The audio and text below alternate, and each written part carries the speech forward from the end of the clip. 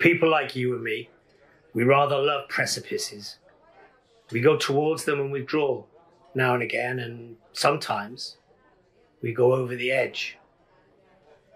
There was a second or two, I think, perhaps a year ago, when I didn't much fancy staying alive.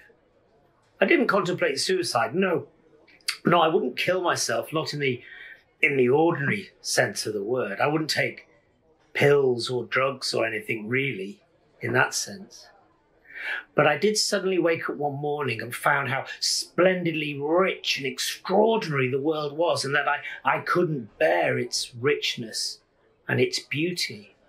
And in order to obviate the idea of the richness and the extraordinary beauty of the world, I thought it best that I should leave it. You can kill yourself any second, of course, not by any obvious means, but you can, of course, drink yourself to death. It's rather pleasant. I had a go. The doctor in California said if I'd kept on as I was going, then I only had 2 weeks to live. Now, this was fascinating because when you examine the idea of 2 weeks, every second, every minute, every hour, every day, I was absolutely fascinated. I wasn't frightened at all.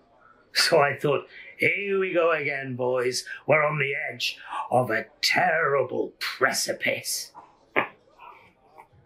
A fascinating idea, of course, the idea of drink on that scale.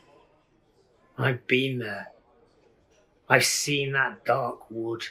I know how terrible it is, how frightful, how frightening it is. But I went there, and I came back. There's always a future in some shape or form, but sometimes the view, the road ahead, is obscured from us. We can't see our way. We get lost.